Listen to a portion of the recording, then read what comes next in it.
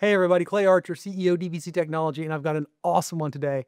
Not only am I going to cover two awesome new apps from Unifi, but I'm going to go over their brand new design architecture, which is beautiful and very effective. So Unifi just released the U7 Pro XG and the U7 Pro XGS. These are two new high-end access points from Unifi, and we'll get into the specs. But before we get into that, I want to talk about the new design of the WAPs themselves. This is really beautiful industrial design here. If you've used any Wi-Fi 7 access points lately, you will notice how warm they get.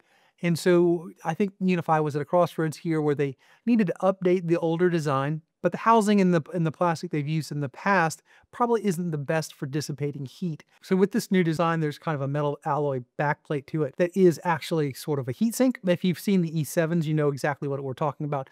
But unlike the E7 access point that's square, these are round and they kind of pay homage to that kind of legacy unified design with the circle. It's a really, really well engineered piece of kit here. The materials feel very high end and substantial, like you're, opening a door to a Porsche or a Mercedes or something. And I think going forward, you'll probably see more of this in Wi-Fi 7 devices that have to dissipate the heat. There is no fan in either of these devices, but you can see in the device itself, the design is to dissipate the heat naturally. So for me, when I opened the box the first time, there is a wow factor to them. They are very attractive. But let's jump into the specs and we'll talk about the differences between the two devices. So they're both 10 gigabit Ethernet uplink ports.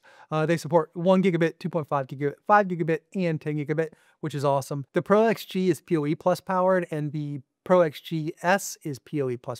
The Pro XG will do 300 plus connected devices, and the Pro XGS will do 500 plus connected devices. The Pro XG will cover 1,500 square feet or 140 square meters, and the Pro XGS will do 1,750 square feet or 160 square meters. The Pro XG does 6-stream Wi-Fi 7, that does include 6 gigahertz, and the Pro XGS does 8-stream Wi-Fi 7, and obviously includes 6 gigahertz as well. One other difference for the XGS, and probably the biggest, is one of those radios is for dedicated spectral scanning. I'll actually show that to you when we jump into the software.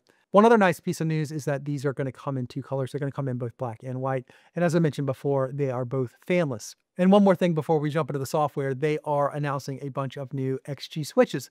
So right now I am powering this with an enterprise campus switch. You could also power it with a Pro HD. At the time I'm filming this, these are the only two switches that have the 10 gigabit and the PoE Plus and Plus Plus to power this, but they are releasing 5 new switches, which are really cool. There's going to be a Pro XG 48 PoE and non-PoE. There's going to be a Pro XG 24 PoE and a Pro XG 24 non-PoE. There's also going to be a Pro XG 10, which is a 1U rack mountable 10-port switch. Those ports are 10 gigabit Ethernet and PoE++. Then there's going to be a Pro XG 8, which is going to be a compact desktop switch with 8 10 gigabit Ethernet ports, and those are PoE++.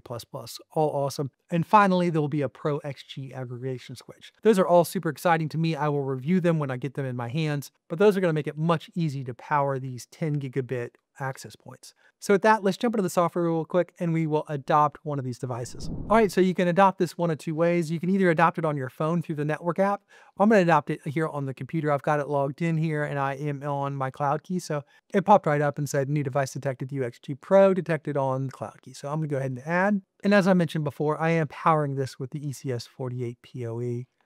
You can see I've got it plugged in here on port 3. I'm really excited about these enterprise switches. I will have a full review of all the enterprise gear once I have our new server closet and rack all up and installed. All right, so that quickly was up and adopted. That literally probably took a minute or two.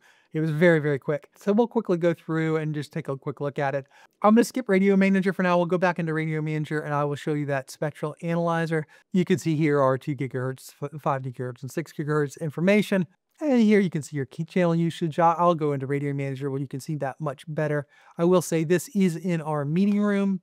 And although there's nobody in the meeting room today because we're not having a meeting, there can be 40 or 50 people in there using cell phones and all their stuff there. So the reason I bring that up, 40 or 50 people, is I think this is going to be, if you're looking at the difference between the XG and the SGS, we'll kind of go through why I would choose one or the other. But you can see here, we got all the different control of the radios here where we can change things up. I'm going to leave everything in auto for now and just leave everything as default. And I'm going to go ahead and apply changes. And I'm going to go back into the Radio Manager and we'll take a look and see what's going on in the radio. So now that I have the new Radio Manager, this is pretty much where you come in to see information about your access points and how they are performing. And I'm sure a lot of people are going to go, should I get the Pro XG or should I get the Pro XGS? Other than the extra radius and a little bit more power that it's got, I think the real kicker is going to be your ability to go in here into environment and analyze what's going on in the spectrum. So I'm just popping in here real quick. It's going to do an analysis.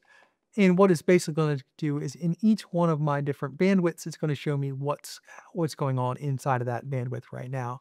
What's going on in my 2.5 gigahertz, and what you're going to see on this waterfall is as things change over time, you're going to see it fall down in here. So you could say, okay, it looks like channel 8 or channel 11 over here looks like it's less busy. And you can do this for each different part of the spectrum. So obviously in my office, this 10,000 square foot building, and my neighbors are quite a bit away from me on each side.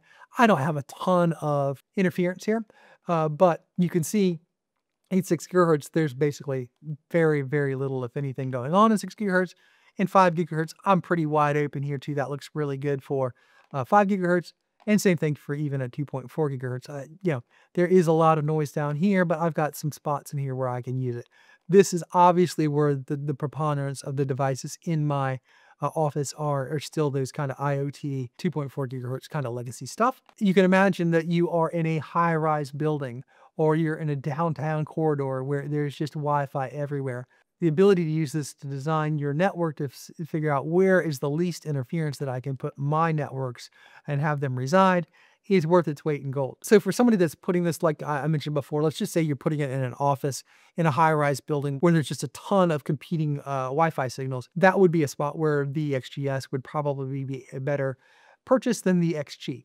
For me here in my office, other than the curiosity and wanting to nerd out with it, I think I could probably save the $100, get the XG, and I don't necessarily need to do anything with this. One thing that I will say, and this is long-term, and I know nothing about this, I'm just saying this just to put it out there. The ability to have the spectral analyzer on the device, at some point in the future, I would assume that Unifi will start to use that to go, okay, I can auto switch to the best one and use kind of AI to generate where it thinks the best spot to be is on the spectrum. Having a radio dedicated to do that is going to give them the ability to do more things with this in the future as they develop into, network 10 and network 11, network 12 down the road. So the extra $100 there may not be for everybody if you don't need the extra range, if you don't need the extra radios, and you don't need the spectral analyzer, then you could save the $100 and you're going to get screaming fast Wi-Fi out of the XG. I really think the Pro XGS for the extra $100 at $299